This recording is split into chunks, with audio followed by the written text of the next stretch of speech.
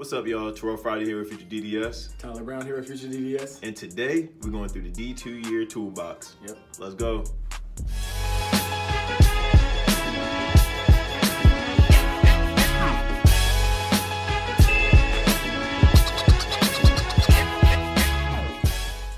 Alright, y'all, so if this is your first time to the channel, essentially Tyler and I put these videos out to help pre-dents get into school, as well as show a little bit of our experience going through dental school. So if you haven't already, hit that like button, the subscribe button, as well as the notification bell so you know whenever we post some new content.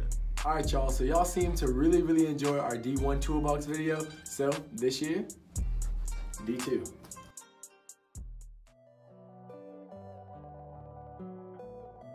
Alright, y'all, so we're going to break this down into different subjects. So first, something that you might be a little bit more familiar with, fixed pros. So first we have our loops, then we have our drills and burrs, and then our essential typodont. Now when you think about fixed pros, we want you all to think about crowns and bridges. So if you look right here, we actually have a bridge right there on our 3 to 5. We also have a prep that we have made earlier within the semester right there on our 9. And so we use this typodont for a whole bunch of different things. We use it for fixed, but we also use it for our peds class. Now, it's great that we can switch out these different teeth models, because look how easy it is for us to just pop in simulated children's teeth and perform procedures on there as well. All right, so when we're preparing our preps, we use our tools, the same tools that we had from last year, actually. So we use our Explorer just to always check our margins and make sure that everything's smooth. Then we also use a probe just to make sure that our depths are correct, because measurements are everything when we're making different crowns and bridges. And of course, we use our mirror. When we're doing indirect vision, this is essential. Make sure you always have a clear mirror on hand. But how do we make these margins? How do we make these preps? Of course, our trusty drills. Still using the same ones from last year. We trust them, we love them. They're becoming old friends at this point. We actually got some new burrs this year. These burrs are more specific to making, really setting our margins. You know, when you hear fixed pros, margins are essential. You want to make sure you have smooth, clear margins. And so these burrs are made in order to ensure that. So if you can see the different chamfer that is on these burrs. And we also have a modified shoulder, just to make sure that sometimes we need the margin to be at a 90-degree angle. So that's when we use the shoulder. This braid contact burr is used in order to clear the interproximal spaces between the teeth. And we also have a football burr. So sometimes you might need to use this if you're creating a fossa on the palatal side of the tooth. So then once we do, make the bridge, we have to actually make the bridge prep, we have to put temporaries on them. And so we use these burrs to actually craft our temporaries to look like real teeth and make sure that our occlusion and everything is correct. All right, so another new addition this year that we found out was that we can actually unhook our slow speed and put on a straight attachment. Now, this makes things very convenient when we're trying to shape our temporaries. As you can see, we can just attach and go.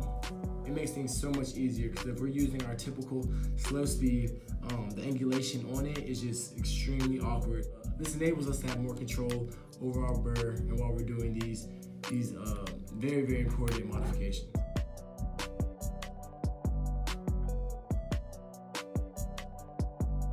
So first things first for removable, our edentulous typodont. Next, we have our articulator. Maybe the most important, our Bunsen burner. And don't forget the hose. And next, our waxing tools. We have our edentulous typodont. This is going to be basically our model that we use to create our dentures from. First we take impressions of it, then we create casts, and we're eventually going to create the dentures so that they fit in this typodont. Next, these are some custom trays that we actually created from that process. These are going to be basically the bread and butter that we get tested on throughout the class, using triad material on our cast that we created from our edentulous typodont. Next, we have our acrylic finishing burrs. These are what we use to clean up these custom trays, just to make sure that we don't hurt or have any sharp edges on our custom trays when we're fitting it into our patient, and well, in this case, our typodont who is simulating our patient.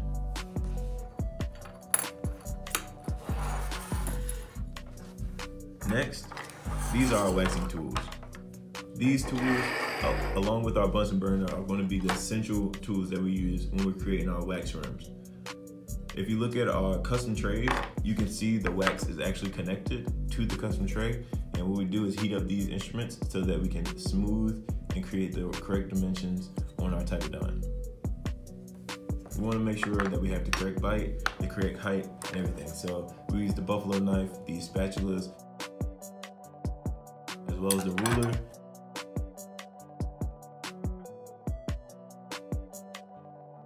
And our occlusal plate. We're doing that so we can make sure we have flat, consistently parallel wax rims. Lastly, we have our articulator.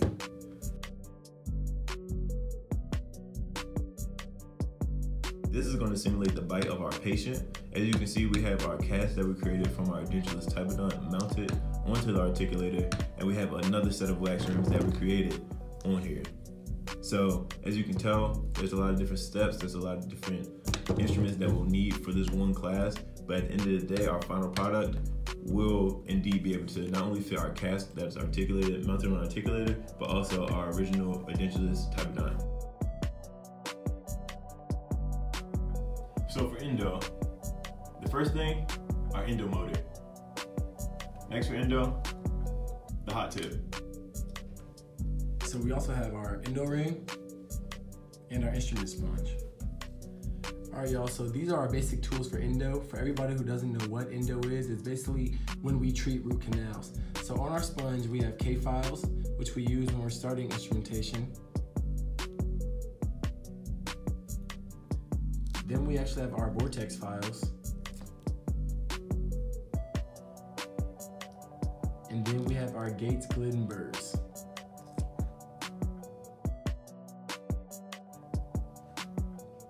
Okay, so next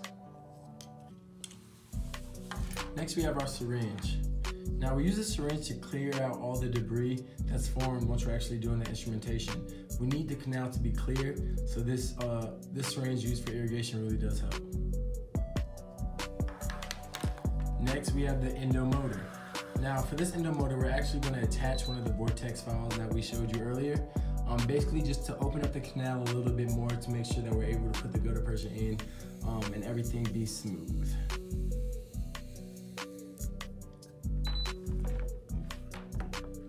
So last, we have our hot tip. So with the hot tip, this basically is used when we put the gutter pressure within the canal, and we actually need to melt that gutter pressure. So we'll put the gutter pressure in, and we'll actually put the hot tip in as well. Melt the gutter pressure into the canal and pull it out. All right, you all, so that's it, our second year toolkit. A lot of cool stuff, you know, a lot different than first year. We have a lot more projects and a lot more, you know, new materials and a lot of new different tools. When we're doing different things like endo, then we're switching to removable, then we're switching to fixed. It's just so much that we have to have everything to make sure we're doing everything correctly. So definitely. I hope you guys enjoyed the video. We'll give you guys another toolkit. I'm sure third year we'll get more stuff, but that's gonna be it for the video. So do not forget, if you haven't already, make sure you hit that subscribe button below. We really appreciate you all. Also hit that like button and the notification bell so that you know whenever we post new content. Yep. All right, that's gonna be it. Yep, y'all. All right, see y'all.